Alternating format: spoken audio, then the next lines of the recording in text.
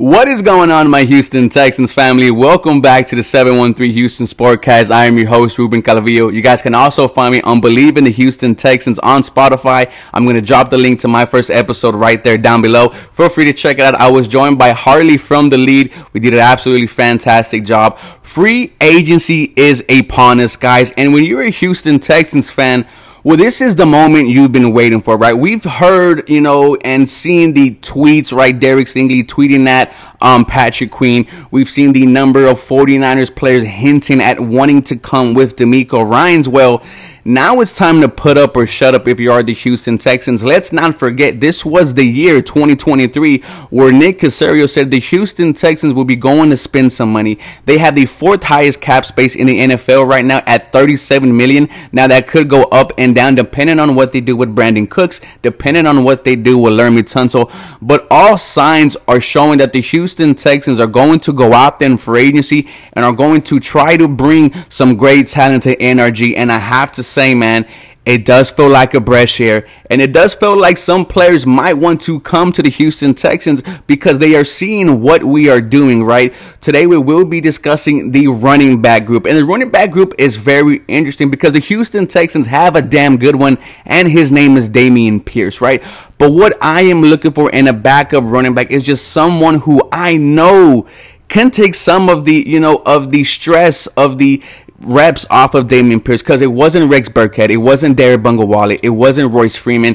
It was, laughable how the Houston Texans try to put a running game not named Dameon Pierce. I think backup running back is huge for the Houston Texans this year, and you saw when Dameon Pierce went down, what the hell happened to your run game? It was non-existent whatsoever. And like I said, this Houston Texans team only won 3 games last year. Now is the time to start making your team better. So without further ado, let's go ahead and start with the free agency list. Make sure you guys are following me at Twitter at 713HSP. And without further ado, let's go ahead and start the Houston Texans 2023 free agent list. Let's go ahead. Now, the first player we are going to talk about, my Houston Texans family, is Raheem Mostert, who just had a fantastic year with the Miami Dolphins. His first year with them, right? And there was already some controversy. Was he the fastest player on the Miami Dolphins? Was clocked at 23 miles an hour in one of his breakaway touchdown runs. Raheem Mostert would absolutely excite me and should excite Houston Texans fan because there is a connection there to Demeco Ryans, to Bobby Slowick, to Nick Cray, if you want to throw his name in there. Raheem Mostert spent most of his career with the San Francisco 49ers, and in 2021 was going to be their lead back, then hurt his knee in the first game, had season injury knee surgery. They didn't re-sign him. He signed a 1-year, $2.1 million contract with the Miami Dolphins, and he absolutely just, like I said, flourished onto the scene. 891 yards, 3 touchdowns, 202 receiving yards, 2 tutties, and he added 2 100-yard games on the ground. I would love a 1-2 punch of Raheem Mostert and Dameon Pierce, because we saw what happened when Dameon Pierce went down, right? We saw what happened when Dameon Pierce stepped off the field. There wasn't a running back that I trusted or that I had 100% faith in that they were going to do some damage out there, and I have no doubt that that is Raheem Mostert. He is 31, right? He's going to be up there in age, but this dude just had a fantastic season. You're not asking him to be the starter. You're not asking him to be behind a running back who is entering year 2, who may be in the next couple years the best running back in the NFL, in Dameon Pierce. And just the idea of Pierce and Raheem Mostert in your backfield, you're adding in the connection of Demeco Ryans and Bobby Slowick and him being familiar with the San Francisco offense, what is absolutely excites me for the Houston Texans. Go ahead and get you some Raheem Mostert. Now, the next running back we are going to talk about is Jerick McKinnon. In my opinion, one of the best pass-catching running backs in the NFL. He caught 56 balls this year. He won the Super Bowl. Is getting some praise for going down at the 2-yard line, not scoring right, but essentially ending the game and wrapping it up for the Kansas City Chiefs.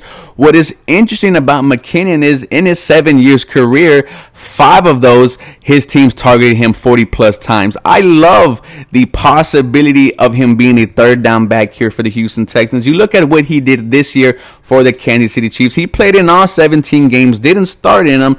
291 rushing yard, 1 touchdown through the air, 56 catches, 512 receiving yards, 9 touchdowns. This is a true third down back, and if you are the Houston Texans, you haven't had this in years, right? There is also a 49ers connection. In 2020, he did play for the San Francisco 49ers. He played in all 16 games, started 4 of them. 319 rushing yards, 5 touchdowns. Through the year, he caught 33 balls, 253 yards, along with 1 tutty.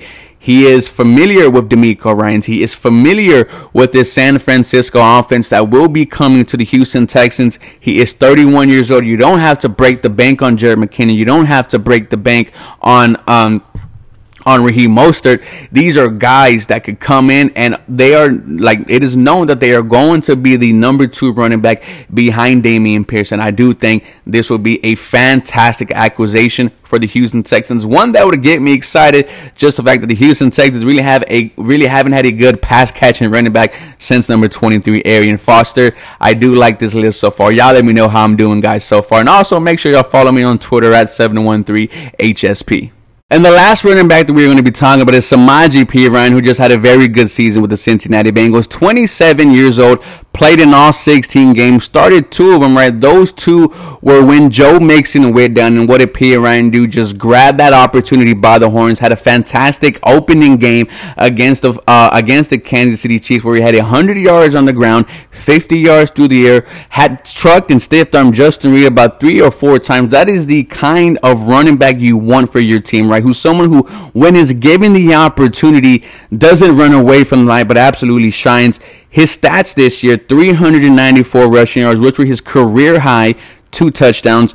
Through the air, he was targeted 51 times. He caught 38 balls for 287 yards and 4 receiving touchdowns. What was interesting about Perine this season was he was a potential cap cut, right? Some people, just wanted to go ahead and just get rid of Perine. He is 26 years old, entering his 27th year. However, was one of the reasons why they had a very successful running game, a very successful pass catching game. He's very good, at picking up the blitz and blocking. Perine will be a solid get for the Houston Texans. This is a guy, like I said, who stepped up when others went down and has been in big games for the Cincinnati Bengals, right? In 2020 against the Houston Texans, had a 137-yard game and 2 touchdowns. Samaje Perine, to me, will be a great addition for the Houston Texans. And all these 3 as a whole, they are not high-profile guys. They're not a Saquon Barkley, Miles Sanders, Josh Jacobs.